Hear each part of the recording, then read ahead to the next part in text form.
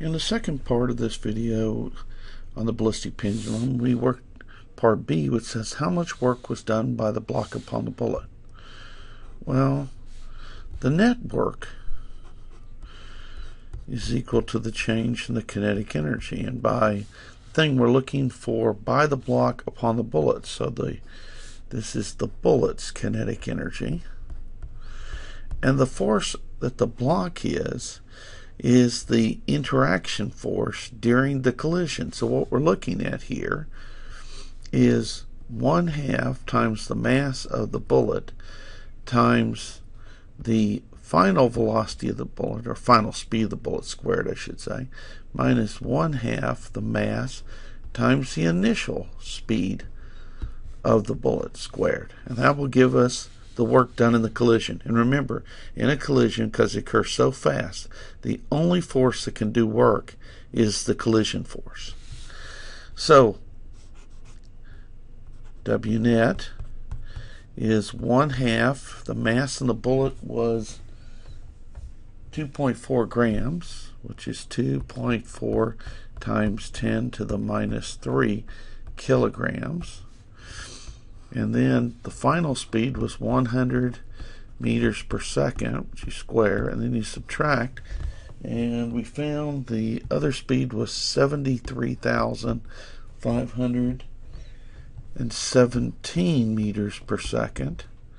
We square that, and you can see that we're going to definitely end up getting a negative amount of work. That is, the block slowed the bullet down. So, need our calculator. So let me pull my calculator out, and I get an incredibly large negative number, minus 6,485,687 joules. Let's see, that's like minus 6.49 megajoules.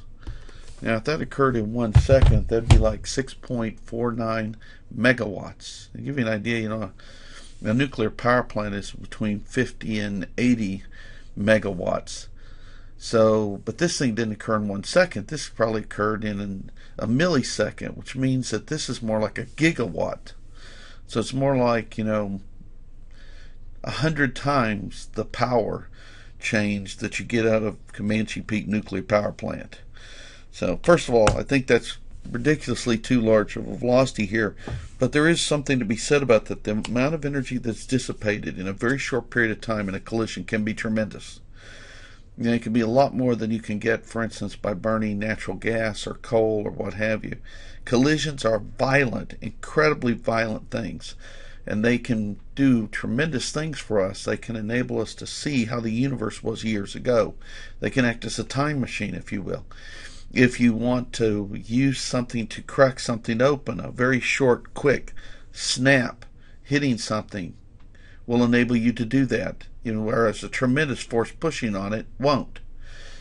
On the other hand, if you didn't mean to be in a collision and you're in a car collision, then the forces on your body can actually be tremendous.